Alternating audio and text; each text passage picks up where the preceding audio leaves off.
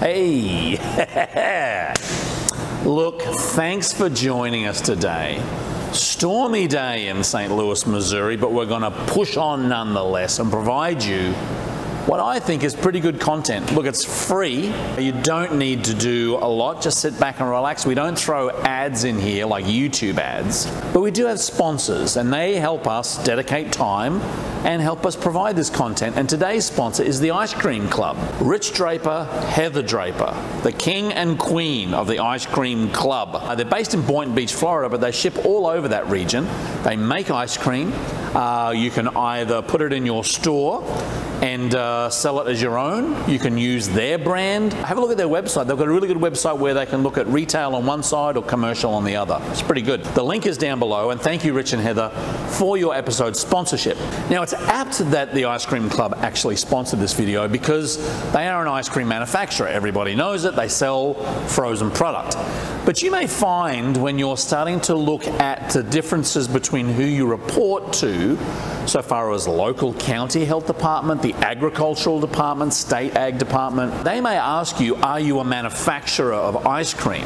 And we get this question a lot, well, am I a manufacturer of ice cream? Now, most people think, well, if I've got a batch freezer and I'm taking a mix and then putting my product in there and I'm rippling it and then I'm taking it out and blast freezing it, then I'm running it over to my storage freezer, you'd probably say, well, yes, I'm a manufacturer. However, people who are in the soft serve business or the frozen custard business that are basically just taking mix and pouring in the top, are they a manufacturer? Well, in some states you actually are a manufacturer because you're taking a base product, adding a refrigeration to it, adding other flavor to it to create another product. So I'm basically taking my bag of, let's say, frozen custard mix, I'm putting some vanilla in there, I'm putting some mint extract in there, and as that's being frozen through a commercial machine, I'm adding chopped up Oreos and hard shell, and so now you are a manufacturer. So again, you might think, if you're in the soft serve business or the custard business, that, well, no, I'm not really manufacturing anything, I'm just